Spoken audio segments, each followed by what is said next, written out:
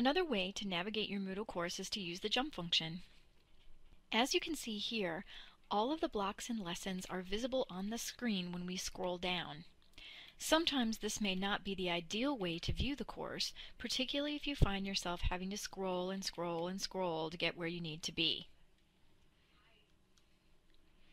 To use the jump function, locate the rectangle in the top right of any block other than block 0 and click it.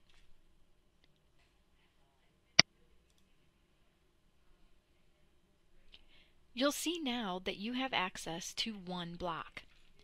To move among blocks, click the drop-down menu at the bottom of the page titled Jump To. The Jump To menu will not display the block you're currently in because you're already there.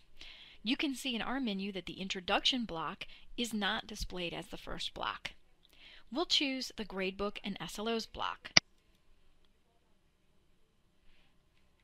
And there we are. That's it.